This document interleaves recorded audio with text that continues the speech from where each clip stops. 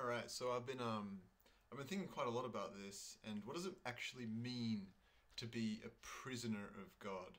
Um, it says in Ephesians, "I therefore, the prisoner of the Lord, beseech you to walk worthy of the calling with which you were called." So what does Paul mean here? What does he mean to be the prisoner of God, the prisoner of the Lord? It goes on to say in chapter 6 that bondservants, be obedient to those who are your masters, according to the flesh, with fear and trembling, in sincerity of heart as to Christ, not with eye service as men pleasers, but as bondservants of Christ, doing the will of God from the heart, with good will, doing service as to the Lord and not to men.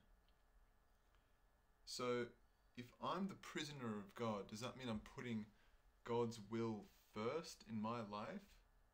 Am I doing what God would want me to do as opposed to what everyone around me wants me to do?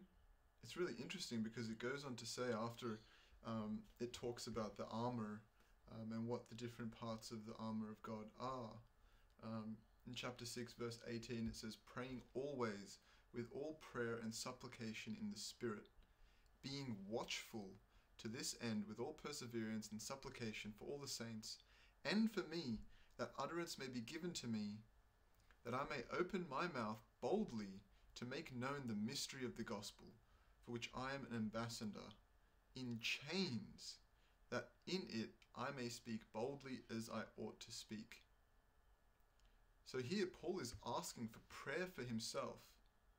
For what reason? So that he can speak boldly, so that he can be the ambassador, an ambassador for God. Are we bondservants of God? Are we God's prisoners? If you're not putting God first in your life, then you probably aren't. And I can say for myself, a lot of the times in my life, I haven't been a prisoner for God. It's really hard. But it's also really freeing. As soon as I start to put God first in my life, then I notice that everything else starts to sort of just fall in place. So I urge you that if you're not putting God first in your life, and you might be talking to a friend, or you might be in your workplace, or whatever it may be that you may be doing, and you hear God's voice talking to you and telling you to share God with someone, then remember that we have a duty to God first, and then we have a duty to other people. And if we please God, then we will automatically please everyone else.